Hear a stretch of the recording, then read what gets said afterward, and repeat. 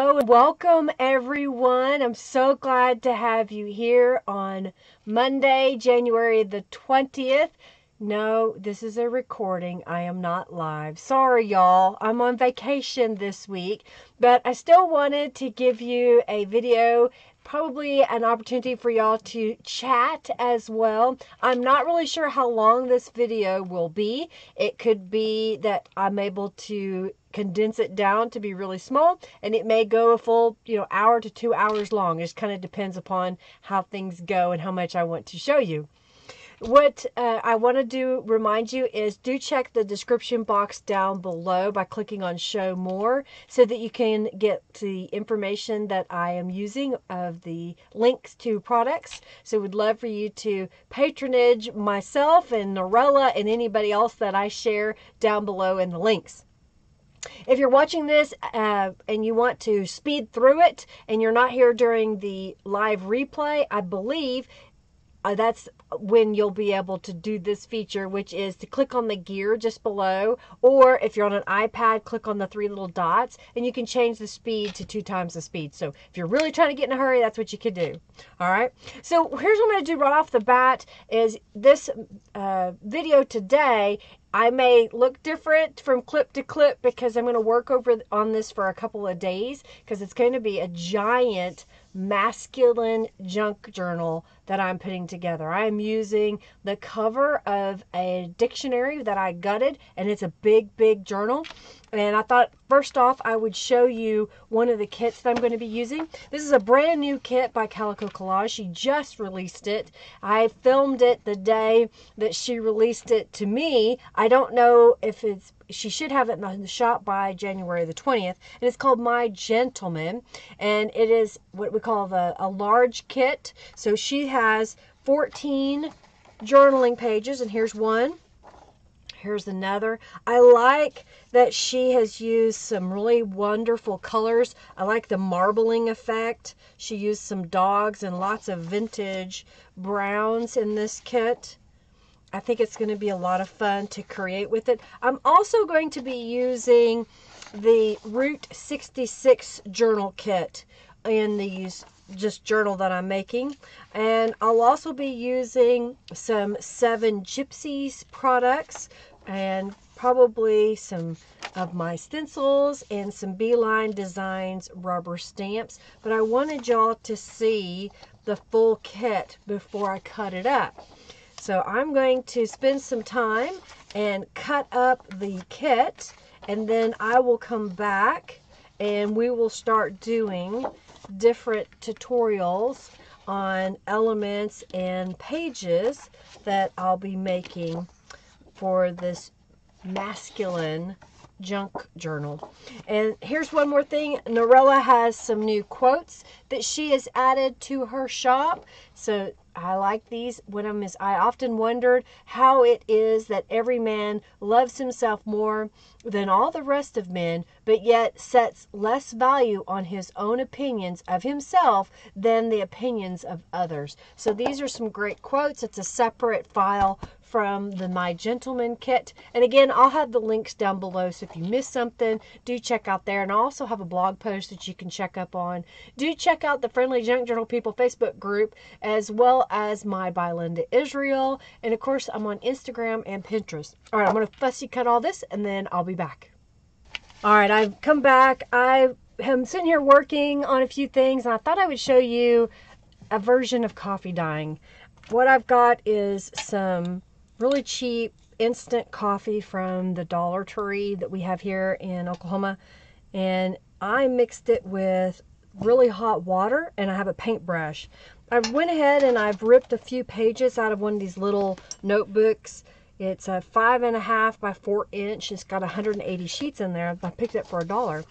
And here's what I'm doing. I'm just laying these in here. I don't need them to be two-sided, so I'm not really worried about if there's coffee on the other side. And I'm just going to take my paintbrush and go in here and just paint my pages. The more coffee you put into that coffee cup or the water, the darker it'll be. I think I put like 4 or 5 big spoonfuls of instant coffee. You do want hot water. If you're worried about acidity, you can add a little bit of baking soda to it. I don't really coffee dye that much because it takes so much time for the papers to dry and all that good stuff. So I found that doing this method, I can do a few pages at a time as I need them. Because if I stain a whole bunch of papers beforehand, I tend to lose them. I don't know where they end up. My studio is a complete mess. So I just thought I would show you really fast a way to coffee dye some papers. Now you can choose to leave it on the tray like this to dry, or you can use a heat tool. I'm going to use a heat tool and dry this, and then I'll be right back. I decided to pick up, I've got these envelopes that do not have any adhesive on them, so I don't have to worry about the adhesive getting wet. So I'm just dunking them into that coffee just a little bit that's on the tray to kind of help soak it up. I like it. All right, so I'm going to dry these. There's a few pages that are dry now, so depending on how you let them dry will determine if they get a little bit more saturation into them. All right, well, I'm going to keep working here, and I'll come back with some more tips and ideas for you. I have some of this newsprint paper. It's a 9x12 paper that's a little bit thicker than normal copy paper, if you will. I picked it up at, I think, the dollar store again for $1. And I went ahead and coffee dyed it. I've got lots of ephemera out here. Let me put the pad down. And what I want to do is attach these together so that I can have a full page to go in my giant book. And I haven't even showed you how big this book is. It's huge. The pages are 12 inches tall by 8.5 inches wide, if that gives you an idea. So here's what I'm going to do. I'm going to take these two pieces of paper, and I'm going to use my cutting board to score this. So I'm just going to line these both up to about the 8.5 inch mark. Try to get them both even. Actually, I'm going to do one at a time, because sometimes if you do two at a time, you don't get the right thing. And what I'm going to do is take my stylus tool and just score gently. Don't press too hard, you'll rip the paper. So I'm just scoring it slightly so that I can take this area and fold that over. I'm going to repeat that with the other sheet. So now I have these two pages that I have made this little tab, and what I'm going to do is butt these up together to each other. So this is another way that if your paper is big enough and you want to attach them together for a journal, do a little fold over piece like this, and now I'm just going to put glue here, flip it over, and do the other tab, and that'll attach these together.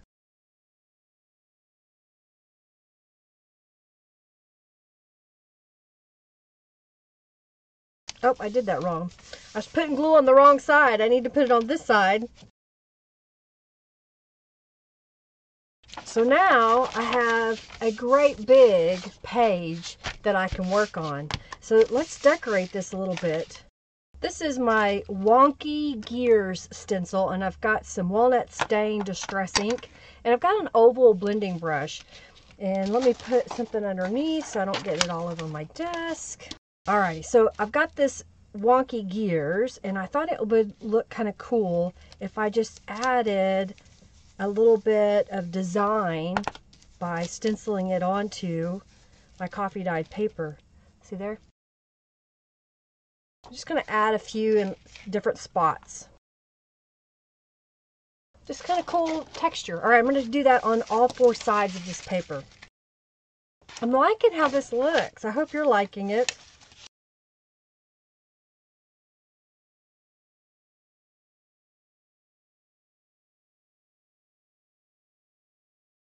So here's my page all stenciled. And depending on the level of embellishment that you want to do, you can keep adding more things to that. I'm going to grab a couple of rubber stamps and we'll stamp on this. I have a little clock face. There's a set of 4 of these images. Let me grab the whole sheet. So you get just the numbers, you get a solid face clock, and then here is another one. I don't know what this one's supposed to be, but it's another clock-like feature. And I think I'm just going to kind of stamp this off the page. Maybe I'll do it another time up here. And one down here. Just kind of adding a little bit here. I'm going to do the same thing on all 4 sides.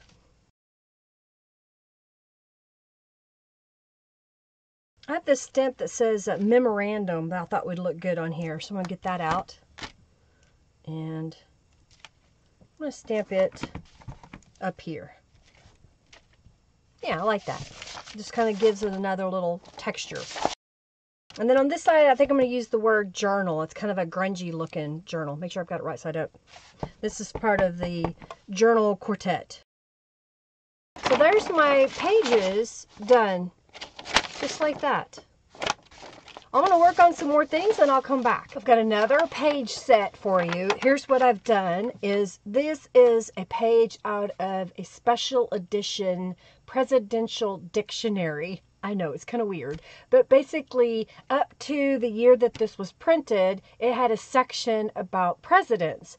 And when I've been ripping the pages out of the dictionary, I'd saved these pages because I was like, what am I going to do with these? And then I remembered when I was grabbing more pages that I could use these. So here's what I'm going to do.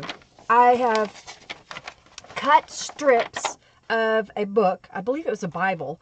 And I used those 1-inch strips to attach these 2 pages together because they were not secure in the middle. And I want to be able to bind these in my journal.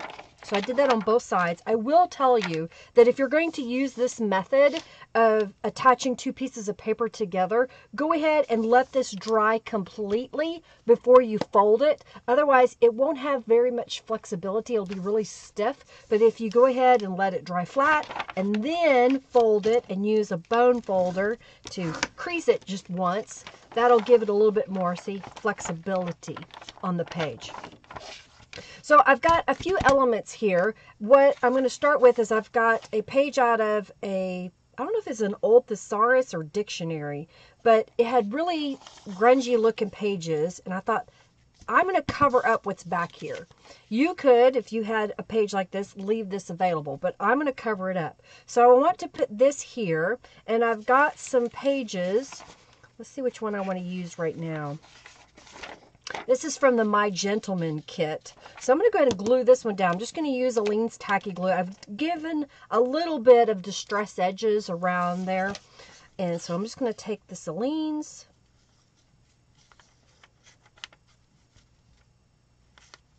And we're going to collage on here. So I'm going to start right here and put that down.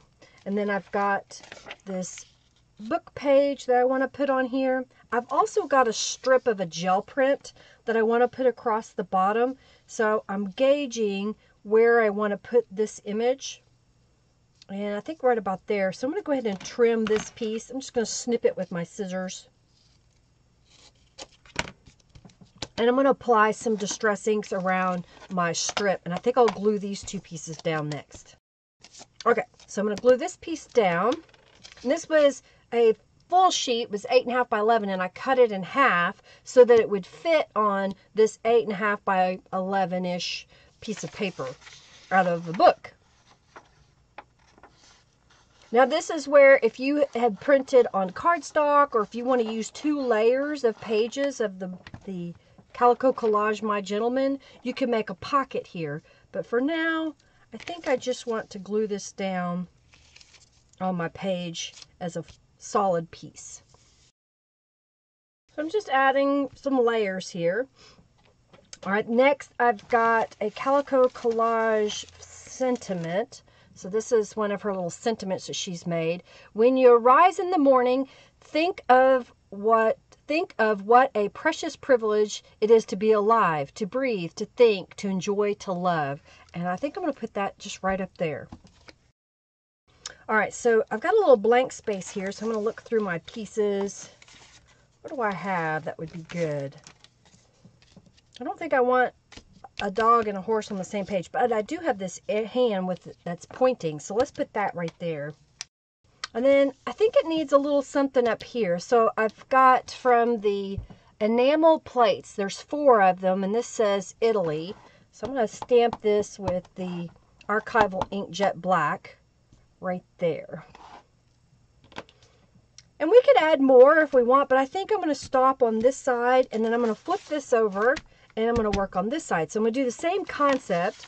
I'm going to use another book page, just ripping it down the middle. I'm going to add a little bit of distress inks to the edge.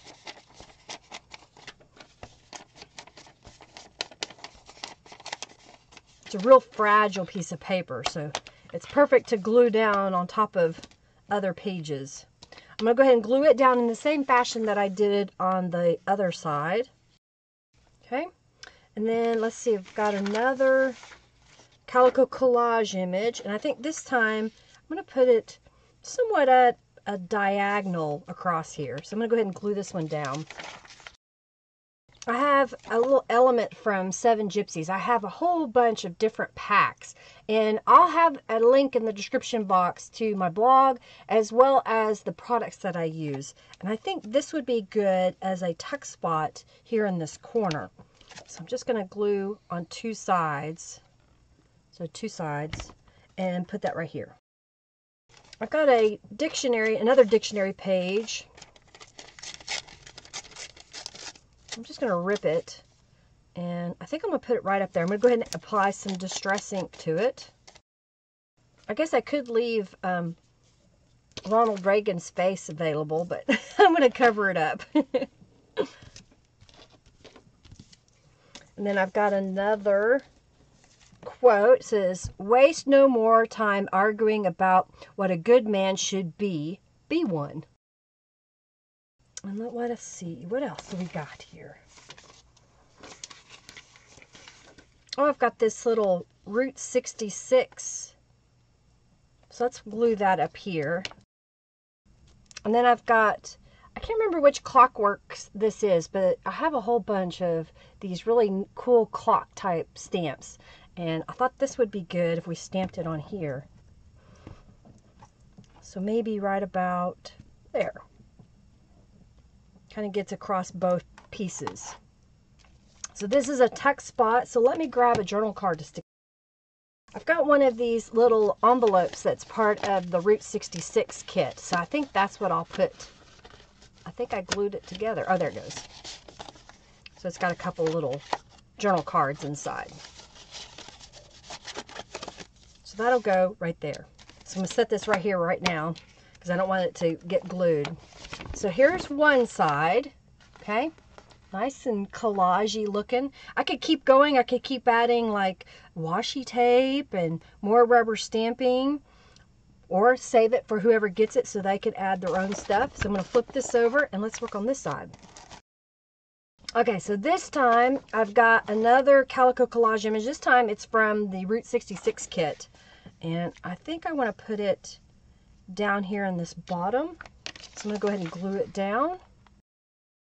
Then I showed you earlier about coffee dyeing. So this is one of the coffee dye papers that I have. So I'm going to glue it down. I like these little notepads because it gives a little bit of writing space, and we've got this nice decoration on the page. I've got another scrap of paper I want to put up here. It's out of another dictionary. I've got another quote. Let's put that across here. I've got another image from the My Gentleman kit. It's a typewriter, so that kind of looks kind of cool down here in the corner. So let's put it down there. All right, and let's see. I think let's stamp on here. So I've got this number 2. There's a set of 4 little designs, and it's this little tag, and there's this little half, this tag, and this tag are a set of 4, and it's really kind of fun. So I thought, why not stamp that right there in the corner? All right, cool. I like that side. So let's do this side. Okay, another book page. So I'm just going to go around that edge.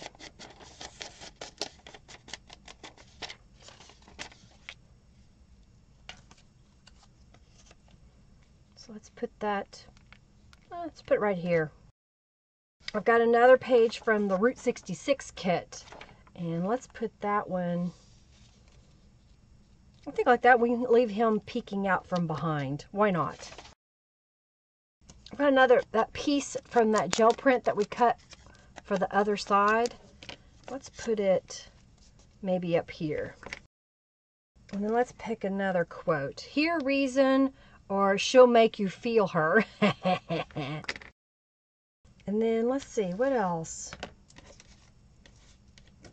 This is another element out of the kit that Norella has made, My Gentleman. And let's see, what's the top? Okay, there's the top. I couldn't figure out what the top was. All right, let's just glue this one down. And maybe right about here. And then let's stamp on here. I've got keep calm and carry on. So I'm going to stamp that right in here. All right, I'm trying to get this in the screen so you can see all of it. So what do you think? There's this side. And then this side. And I'll put this in here. So we got a really cool journal page that we just made. Let me show you a couple more that I made. Here's one that I made earlier. Same concept. I just use some of the different elements, different rubber stamp here, different quotes. Use the different, this is a rubber stamp from Beeline Designs, and this one is too. This is an ephemera piece from Seven Gypsies. And then we got one more. I guess I repeated the horse because I like it a lot. This one I stamped the cars. I like the cars. I thought those were kind of neat. It's another element from Seven Gypsies on this one. It could be a tuck spot as well.